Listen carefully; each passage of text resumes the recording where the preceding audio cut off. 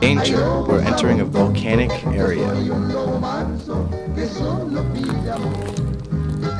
As you walk down the stone pathway, you can only stand in awe at the sheer size of this crater.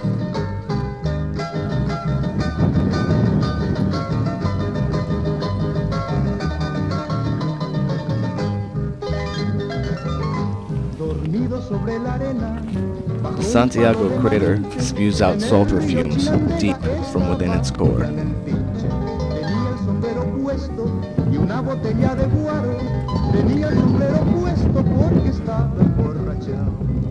The sulfur haze is so thick you can hardly see through it,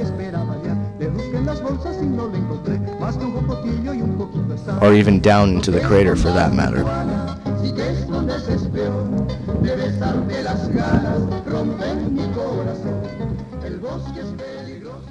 Santiago Park Ranger Juan Rodrigo tells us about the crater and its history. Here we have the crater Santiago that finished forming in the year 1902. Internally it contains lava at 1050 degrees Celsius. Here on the entire complex is being fueled just like the volcano Indiri. This one in particular is being fueled by 3 craters of lava. All volcano activities affect each other and occur at the same time. The crater San Pedro and the crater Santiago are 2 volcanoes that are situated in the outer skirts of the actual crater formed by the volcano Indiri. The crater San Pedro was formed in the year 1852 and followed by the formation of crater Santiago in the year 1859. From these 2 craters, only Santiago crater has remained active since the year 1902. Since that date until now, there has been ongoing activity inside the volcano. The level of lava often fluctuates up and down, but never showed any signs for an eruption. This crater here is surrounded by another crater, then an inner crater, and also protected by a magma chamber. The magma chamber reads to have a temperature of 1050 degrees Celsius, and the depth of lava right now is approximately 1500 meters. The entire internal part of the crater is formed by walls of sulfur, and the lava contains a viscous material, and this material is very typical and is well known in the islands of Hawaii. This only tells us that the lava rises within the internal part of the volcano and then descends back down to the volcano's conductor.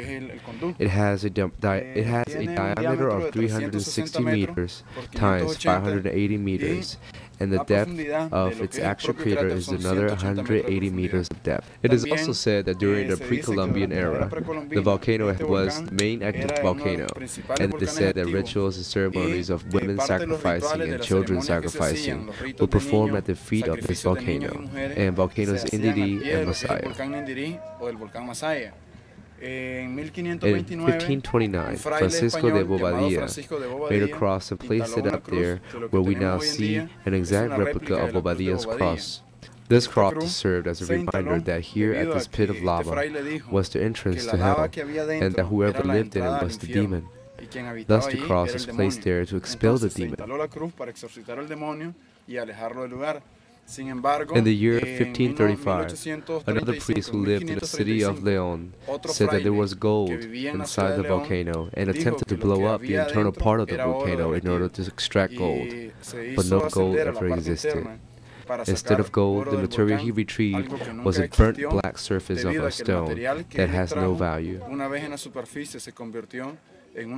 Therefore, even until now, many years after, there are literatures that talk about other various Spanish explorers who would request for permission from the kings of Spain to blow up the volcano and take the gold. This crater, the crater Santiago, has an ongoing volcanic activity during the entire time.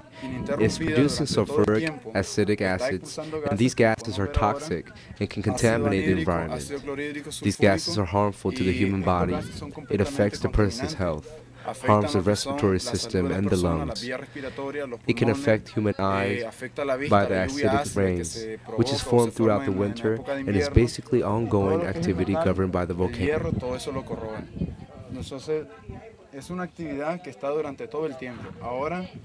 Now, during the winter season, the internal activities of the volcano is different than the activities of those of the summer. In the summer, the gases form a plume and expelling the gases like how we see it right now with the gases surrounding the area of the volcano. When it's colder, there are more evaporation, and that creates more gases.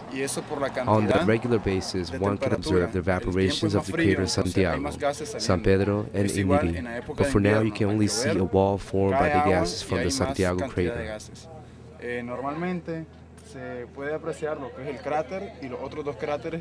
Here on our left is the volcano Masaya. This volcano is the one that had most recent eruption, and it happened on March 16, 1772.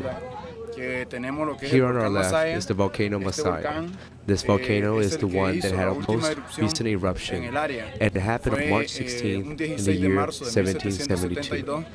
Is when the volcano erupted and started to spit out lava towards the northern region. The volcano's eruption is known as the most famous one, where the lava has traveled as far as 11 kilometers towards the northern region. Historically, there has been an old Iniri town that people believed it was destroyed by the lava.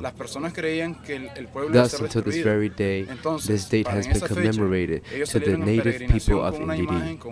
Therefore, there is a tradition where the people would make pilgrimage with the image of the Virgin Mary and pray for the volcano's eruption to calm down. There is a point in between Managua and Masaya that the land is topographically higher, and it is believed that this is where the lava had hit and got deviated towards the Masaya.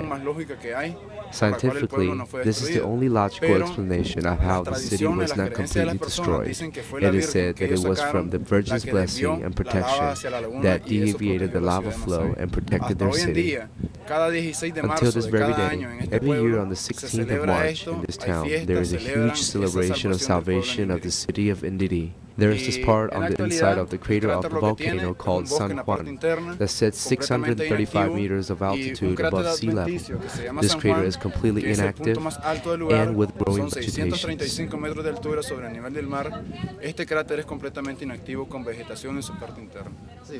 The part of the Masaya crater is only a part of the entire volcanic activity, but it is said that it could be from a occurrence that was completely different than that of volcanic activity.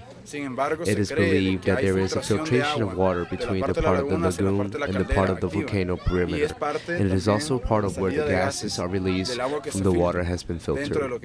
Everything including the border of the volcano is about 54 kilometers squared. This 54 kilometers squared includes the Masaya Lagoon, which is 6 kilometers long and 1.5 kilometers wide. This is the active area of the volcano.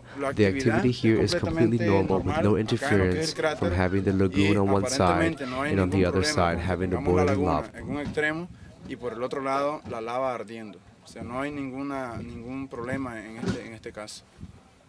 This is a panoramic view of the crater San Pedro. It is a crater with 200 meters of depth and is completely inactive. On the left, we can see the crater Iniri with the surface covered with sand. This started to collapse during the years 1852 to 1859. With time, it formed the crater San Pedro and Santiago. In due time, this basically left a plain sand that is all parts of the Iniri volcano complex. As sure as comes the night, comes the next morning.